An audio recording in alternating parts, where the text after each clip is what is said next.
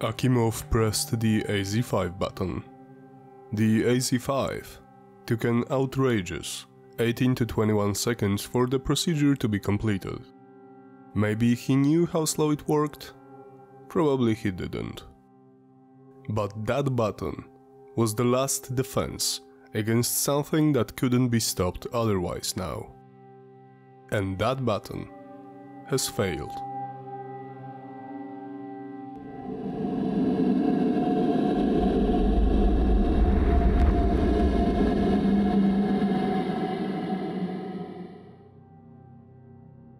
Hello guys. I was happy to hear that you liked the previous RBMK design and history episodes so much. After feeding you this technical talk and giving you the necessary background for it, this time we will speak about the Chernobyl event itself. A lot of you may wonder why it exploded, what the circumstances were, was there anything more to be done, could it be avoided? The simple answer for the last two of these questions is probably not. The Chernobyl event was not a single moment action, but rather a series of wrong decisions that led to the disaster we know today. Each of the particular actions taken by the operators was making the reactor closer to the edge, in which the AZ5 button was just the catalyst. We have introduced you to Pripyat history and RBMK design. If you haven't watched it yet, it would be better if you do it now. The 16 episodes before that one have been aimed to introduce you to the background of the Chernobyl disaster. Each of them is important as each decision made by the operators and each outcome raises another question. All these questions could be answered by both knowledge about the political atmosphere of the USSR at the time and the technical issues of the RBMK design, or even the shortages during power plant building. You can find the links to two playlists in this video description where you will find a lot of information on these subjects. And that's really important for you to understand what was actually the reason behind the Chernobyl disaster.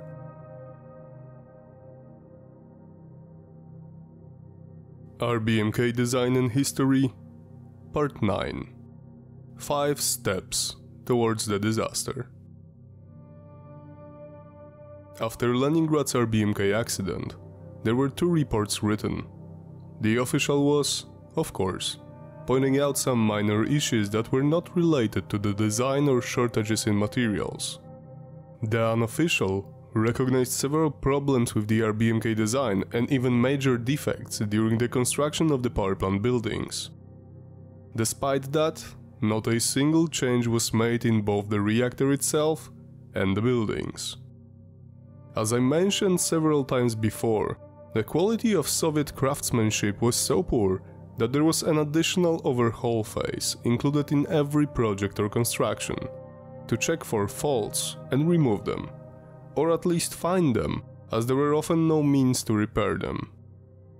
One of the most important findings of the Leningrad Accidents Committee was a flaw in the valves and flow meters in all RBMK reactors. They were used to regulate the supply of a crucial coolant, water. Each of the 1600 uranium-filled fuel channels was getting hot, and the coolant was needed to regulate the temperature to be sure there wasn't a chance for meltdown. But the meters were of so poor quality that the operators, located in the control room of a particular RBMK reactor, had practically no idea how much of the coolant reached the reactor, meaning how well it cooled down. They couldn't even tell if they were being cooled at all. Despite the findings being extremely important, not a single change was made as the Soviet Union Council of Ministers gave the RBMK design their final approval.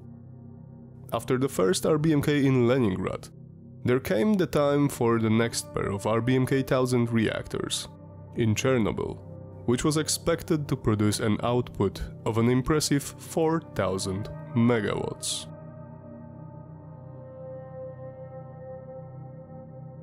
Now, let's fast forward to the time the Chernobyl nuclear power plant was built, and the 4 reactors installed, while the next 2 were under construction.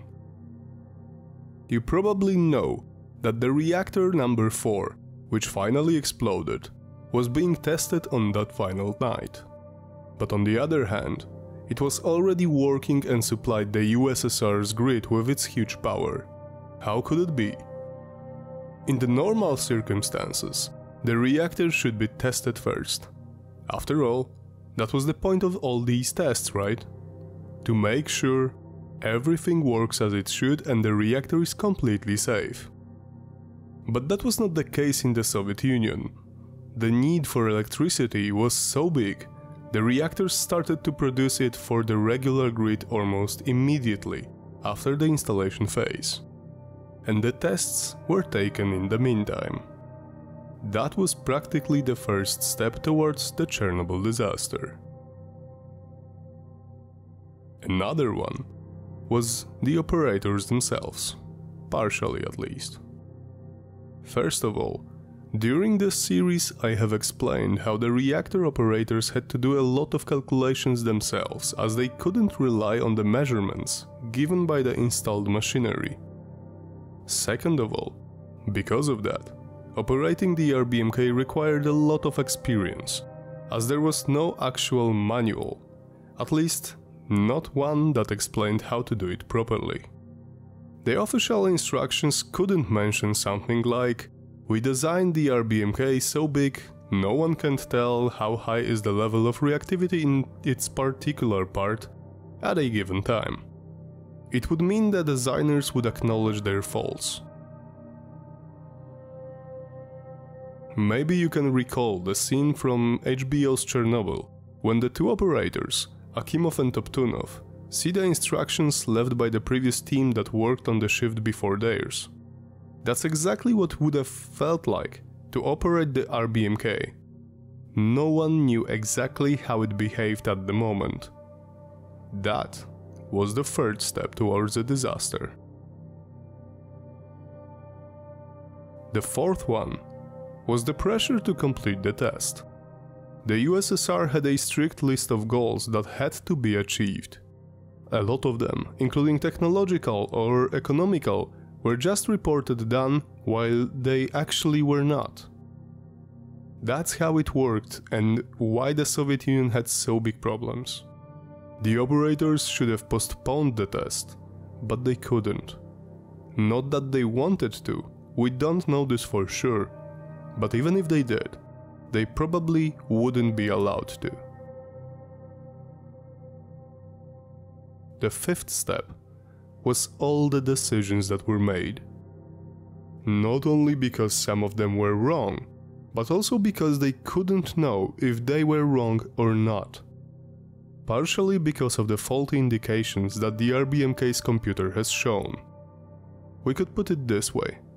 They could either listen to the machines and computers, do it by the book, or they could just trust in their gut and do the calculations themselves. The saddest part is that probably neither of these 2 options would have saved them from the events that had happened later that night.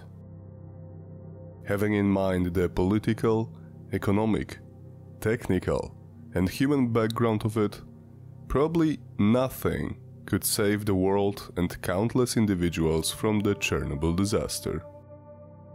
The moment they have decided to run that test was a final nail to the coffin, and the disaster would probably happen either way. Maybe not on such a scale, but nonetheless, it would.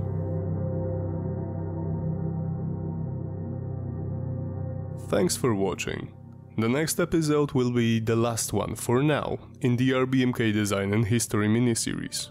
I think 10 videos straight on the same subject could be enough. We will continue, of course, but we have several other interesting stories to tell you about Chernobyl.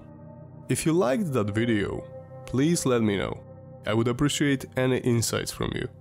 Also, if you want to propose any subject related to nuclear energy, Chernobyl, Pripyat, or similar, feel free to do so. I'm always happy to hear what you think or need. That's it for today, guys. Take care, stay safe, and see you next week.